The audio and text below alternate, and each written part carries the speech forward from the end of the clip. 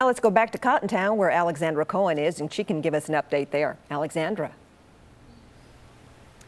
Vicki, cleanup has just started here. I'm going to show you where some neighbors have actually stopped by to help this lady. As you heard in our interview earlier, she actually was rescued by Sumner County EMS. I also did a Facebook Live with her if you would like to check that on newschannel5.com.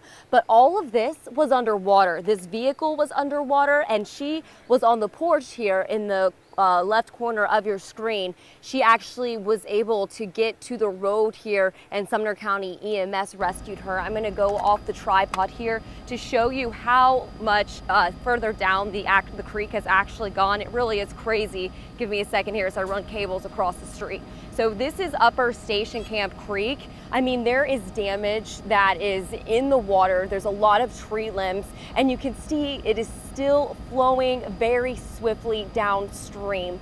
This road actually was underwater. So when we were trying to get here around 7:30, 8 this morning, I was unable to drive down this road because the water was so high. The same thing in Bethpage. As you can see, this is some of the water that is flowing from this farmer's field down into the creek. There's a lot of damage that people here have to clean up, so that has just begun. The good news is the creek has receded here in the Cottontown area. All of this was underground, but as you can see, everyone is okay. They're up there talking. Now they just have a lot of a mess to clean up. Let's send it back to you guys in the studio.